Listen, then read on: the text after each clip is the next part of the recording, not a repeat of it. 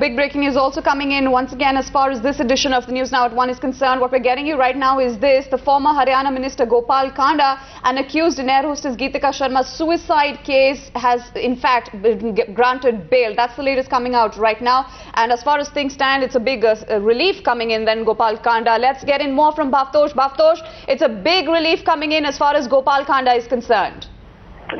Yes, in a way it's a big relief for him because he was incarcerated for past 13 months and he was arrested in last August, and since then he had moved several applications for bail, and finally he was given an interim bail. Now one must remember this is an interim bail for a period of 30 days starting from today, because he has claimed that he has to attend assembly session which starts starts from tomorrow.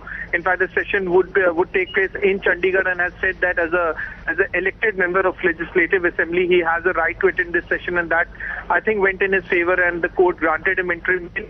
Now he has been told to deposit a surety of 5 lakh rupees. In fact, the public prosecutor last time around had opposed even the interim bail on the grounds that the case is still being investigated, that he is someone who had fled the law when the police had issued his summons, and he's a powerful person who can influence witnesses. But the fact that he has been in prison for 13 months and that charges against him have been framed, he's facing trial for abetment to suicide and other sections of the law. That went in his favor, and the court has now given him an interim bail and has asked him to surrender before Tihar jail once the session of Haryana Assembly gets over. Now, Bhavtosh, what he's also been saying is that the police investigation in this case is almost complete and there is nothing now left for the cops to apprehend that he might hamper the case, and perhaps that has gone in his favor today. Yes, that probably went in his favor. The fact that charge sheet in this case has been filed, Delhi police had filed a charge sheet last year itself, after which charges against Gopal Kanda was framed by the court, in which he was charged with abetment to suicide, and also sections of sexual assault were added against him, which was later dropped by the Delhi High Court. Apart from Gopal Kanda, the other accused in this case is Aruna Chadha. Last week, she also managed to get an interim bail for a period of 2 months. She claimed that she's a single mother and his daughter is just 8 years old.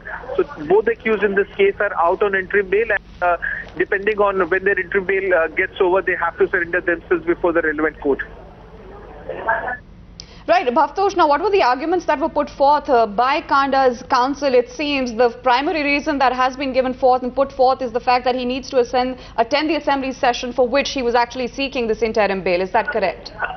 Yes, that was the primary argument, or that was the main argument given by the defense counsel. They said that Kanda is an elected member of Legislative Assembly and he has the right to attend the session. This was opposed by the public prosecutor, claiming that he has been in prison for a long time, and in this period he had at least missed 2 sessions of Assembly of Haryana. But the defense counsel claimed that he had to be present there. I think that probably went in his favor. The fact that it's just an interim bail, not a regular bail, the police have said that they will even oppose this once they get the copy of the order, and will challenge this in the High Court. Now, interestingly, Bhavtosh, we have to remember that it's only about a few days ago that interim bail was also granted to Aruna Chadha, who's a co-accused along with the former Haryana Minister Gopal Kanda that we are talking about. Yes, in fact, Aruna Chadha managed to get bail only because she is a single mother, and that she had an 8-year-old kid that she has to take care of.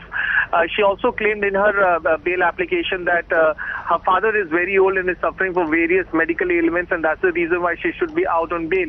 Now, that went in favor of Aruna Chadha, and she was given an interim bail.